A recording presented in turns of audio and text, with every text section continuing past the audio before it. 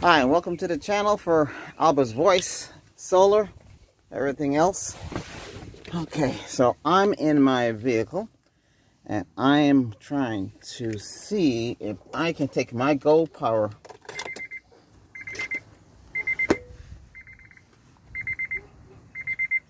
there it is. Take my GoPower and charge it into my solar controller. I know you're supposed to do it without the solar controller, so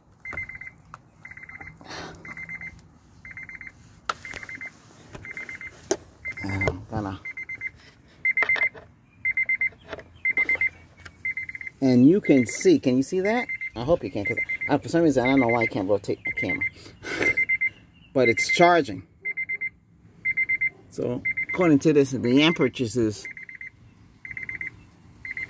let me take out that noise, because the solar panel is on, and you can see right there. Let me see if I close the door without hurting myself. Actually, you know what I should? Well, I'd have to get the air conditioning on. I don't want. If you can see that, hopefully you can see that. Let's see. Hopefully you can see that. Yeah. So right now it's charging.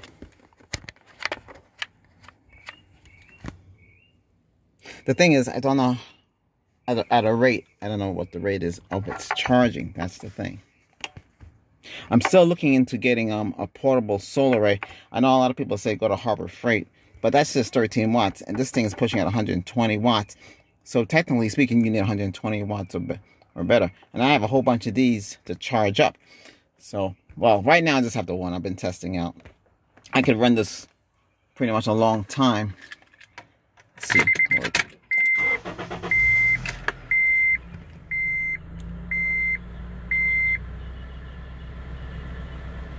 So right now the alternator is charging the GoPower. Let me see if I turn this off. Does this turn off charging? Aha! So I turn off the charging with the USBs. It turned off the DC12. So if I turn it back on, it goes back on charging. Look at that. Wow. This controller is pretty interesting, because the other controller I got from it came with the 12 volt. Those are in pictures. I don't have a video on that. At the time I didn't think, because I was trying to get it to work properly. Well, anyway, so then I had another solar controller. I had about a couple of them before I ended up with this one here. I hope you can see it. Can you see it? Let's see. Yeah, you can see it. So it's charging. But if I turn it off, watch the solar. Yep, it turns off on the Go Plus. I turn it back on, it starts charging again. So it is charging right there. So that's the alternator. If I turn it off, turn off the key. The solar power is charging it. Now it says output current is 1.5 amp. Current charge amp. Okay. Battery voltage is 13.2.1. That's the solar array. Because we all know that 100 watt solar panel is only going to give you about, well, the Harbor Freight one, it's like you only get like 60 watts out of those 4 panels. I can imagine what the 13 watt one's gonna be small. That's gonna take too long. If you want to hurry up and get these things charged up, you're gonna want something stronger. This is 55 watt here. I'm looking at 150 watt. If I get what I'm thinking of, no, it won't. It would be portable. It won't be. This brand here, they're just way too expensive, and they're all pretty much the same. So what I'm doing, I'm just testing this wire out here. Otherwise, because I'll get a heavier gauge wire. But that's another thing. The heavier the gauge, the much faster it charges too. Okay. So right now it's 1.9 amp. It's coming out.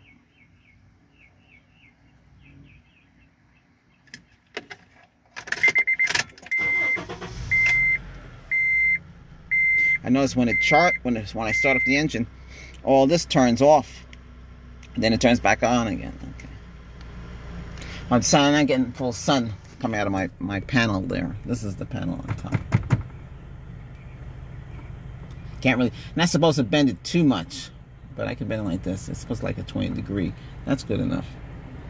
And I got MC connectors for that. And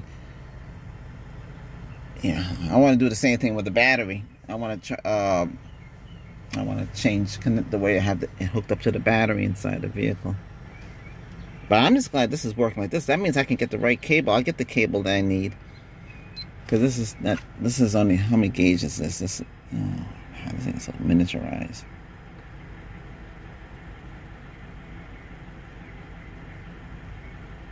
Because it tells you right on here what kind of gauge wire this is. I tell you, this company, it was good that they gave the cable with this. Too bad they didn't give a longer cable. But it's not bad. I don't have my... I might be able to. Let's see. What happens when I charge my phone and charge up this battery at the same time? The soul control, I want one to stay inside the vehicle. That's the whole purpose of getting all these things. Let me see. Hold on a second. So I'm gonna... This is my C type C. Okay, so okay, it's pulling out 2.2 amps out of my soul controller. Okay, temperature now, well, I don't have no AC on, so right now it's 47 Celsius. I'm gonna learn Celsius, but since I don't have these things, and I'm sweating. And today it's 83 degrees out here. It's pretty hot. Oh wow, this thing shot up to 90 Fahrenheit on the GoPower Plus. Sorry. Yeah, GoPower Plus. But can I charge my phone and charge this at the same time? What happens when I do that? Oh, I'm gonna pause this.